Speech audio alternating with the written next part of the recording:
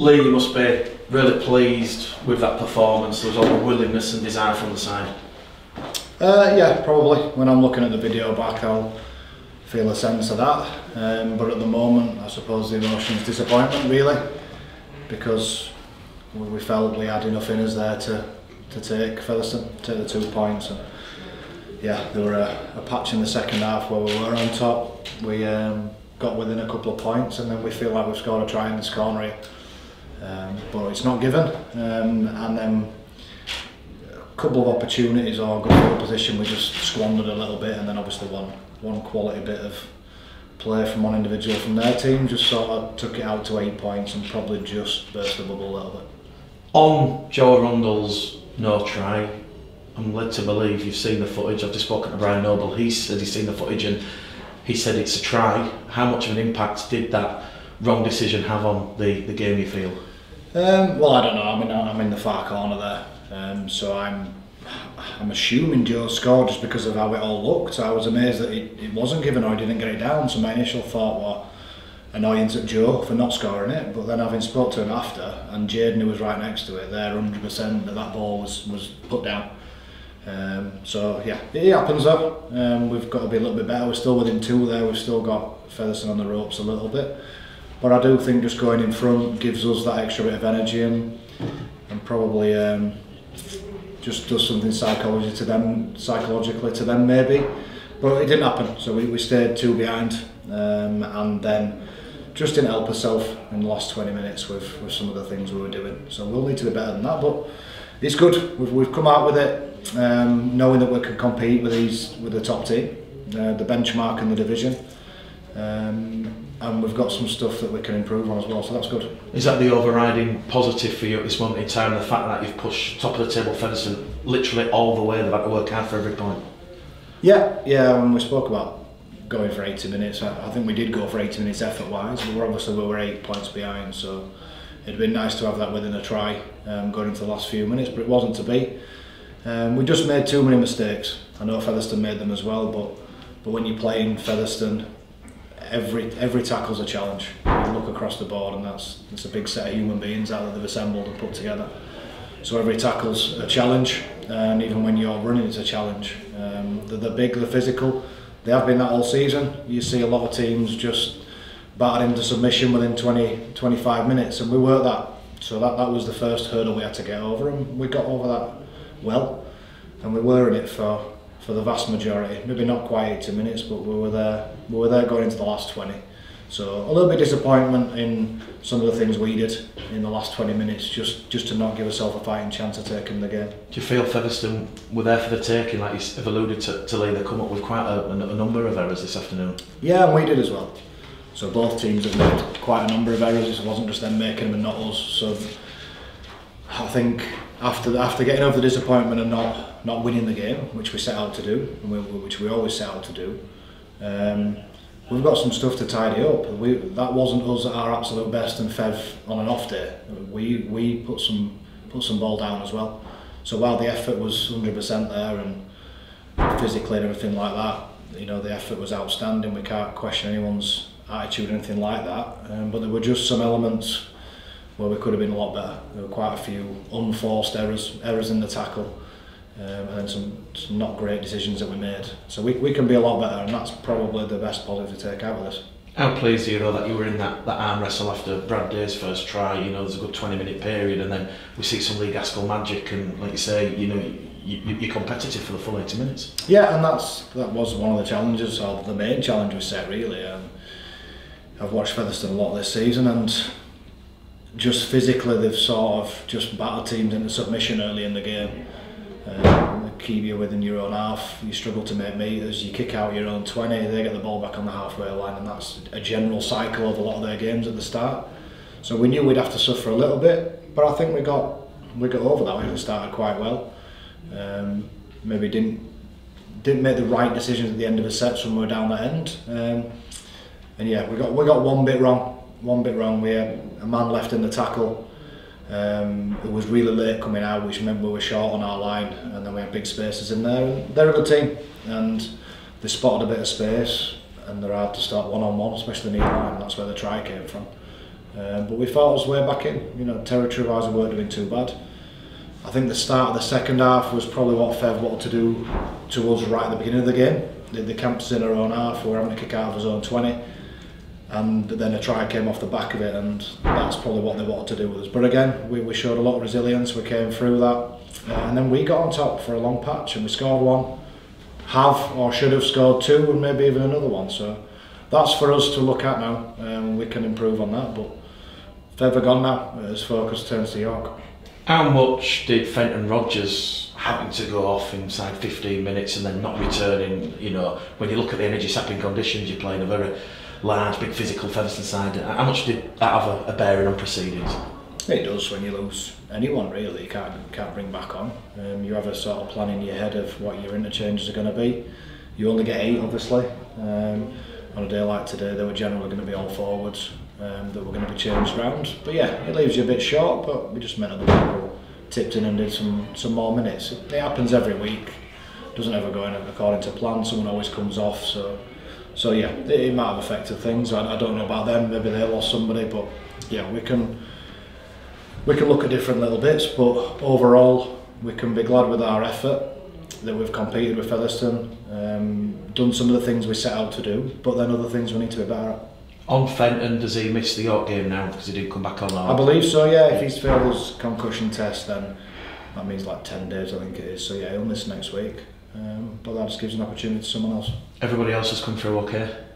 I believe so, although it was a tough physical encounter, so sometimes we'll get to tomorrow or Tuesday and we'll find out that someone's got a knock and just played through it. There were a few people holding shoulders and arms and all sorts, so we'll see. But yeah, as far as now goes and everyone walking around all limbs attached, then we're all good.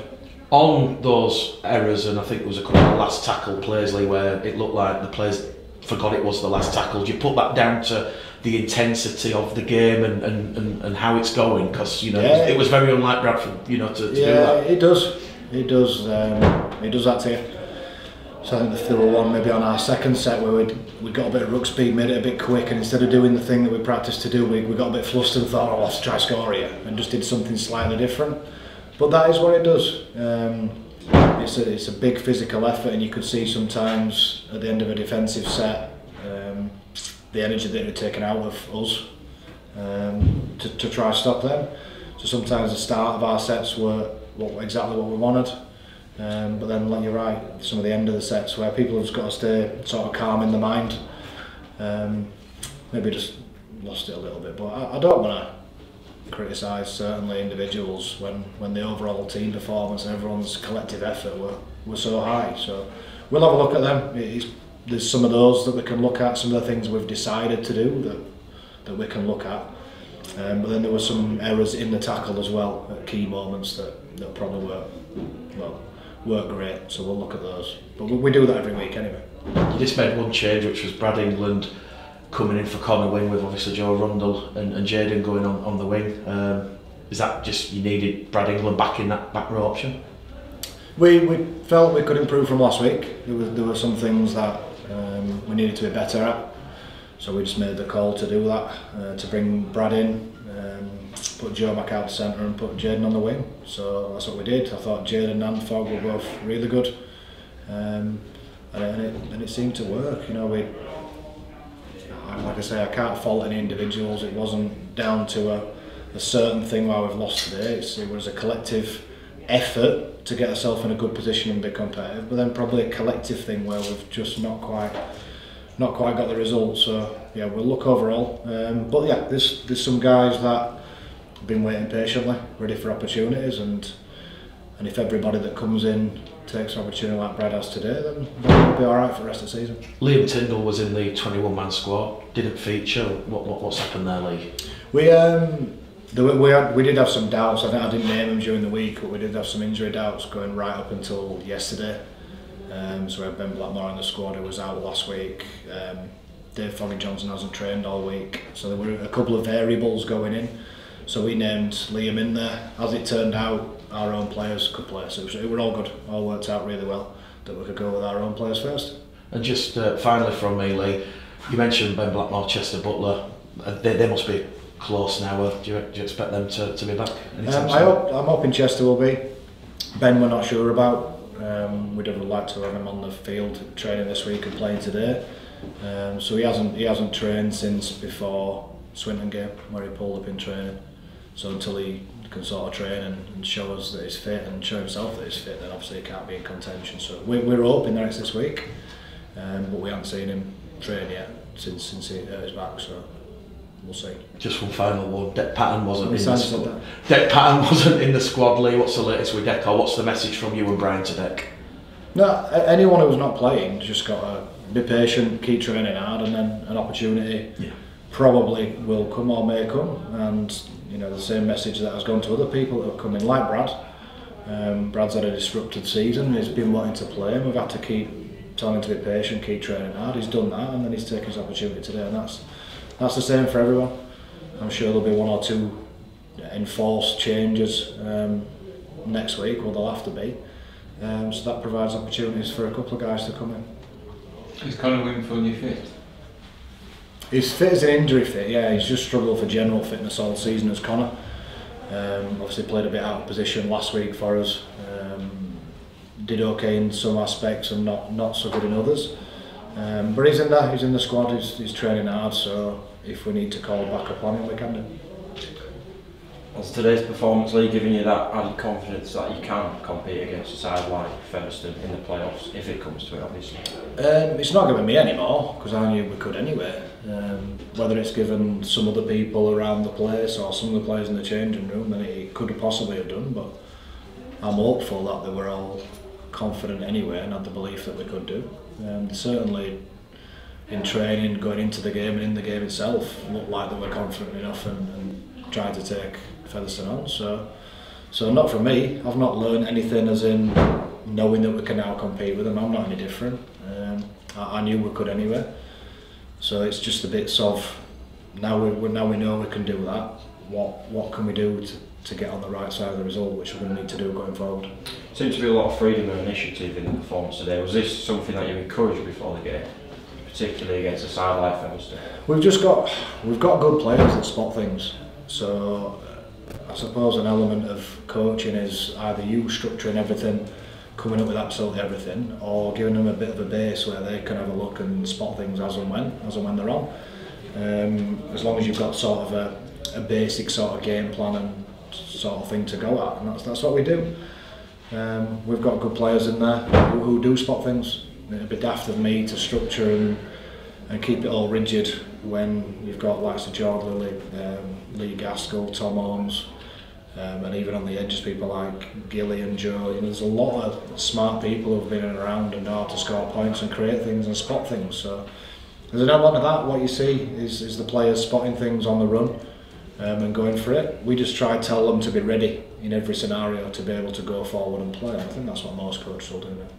And you mentioned in previous weeks about being consistent for the full 80 minutes. Is this probably the most complete in terms of this performance today? Possibly. I mean, you can still look through it and pick out a lot of errors, whether that were down to concentration or fatigue, I'm not sure. But in some of the games where you and people speaking to me have suggested it's not playing for the 80 and inconsistency and stuff like that, the effort has always been there, I think. So even in the games which have been grim scoreline wise, we've still been going for 80. We've all been disappointed, frustrated, but I don't think the team's ever given up. Last couple of weeks, not been pretty. We've had to take on two desperate teams in Newcastle and Swinton, and you can look at scrappy sort of performances, but we've still gone right up to 80 minutes and we've still put the effort in to do it, and we've done that today. It's not been perfect. We've still made a lot of errors, but we've done well to keep probably Featherstone to that scoreline with the amount of errors that we've made.